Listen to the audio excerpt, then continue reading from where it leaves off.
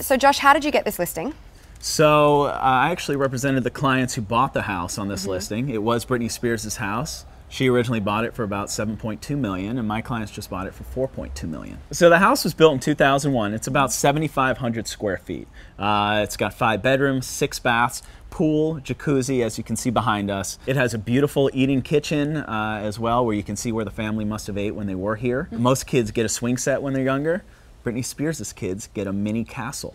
So of course they do. It's nice to be Britney Spears' kids, that's for sure. And how much did she actually do to the house? Was there a lot of touches that were her own? Yeah, so she personalized the house as much as you would think any high-profile celebrity would do. She did a lot of personal stuff, from the hand-painted walls, which I'll show you, to just a lot of custom woodwork throughout. And what would you say is your favorite thing about this house? Like, if you're selling it to me now, why should I buy it? I love the backyard. It is completely private. You can go skinny dipping whenever you want. You don't have to worry about any neighbors looking in. And I think that's something that appealed to Britney Spears as well. I think so too. So what are kind of the best things about living in this neighborhood and in a house like this? So the security is second to none. Don't even try to get in here because you're not going to. Yeah. So that means no paparazzi. No paparazzi, that's for sure. And Yeah. That's why celebrities like this neighborhood. They don't have to worry about that. They can walk outside in their PJs and go to the mailbox. This is a beautiful house in one of the most high-profile gated communities in Beverly Hills. Is the fact that Britney Spears used to live here, is that an attraction at all? I think it's pretty cool, don't you? Yeah,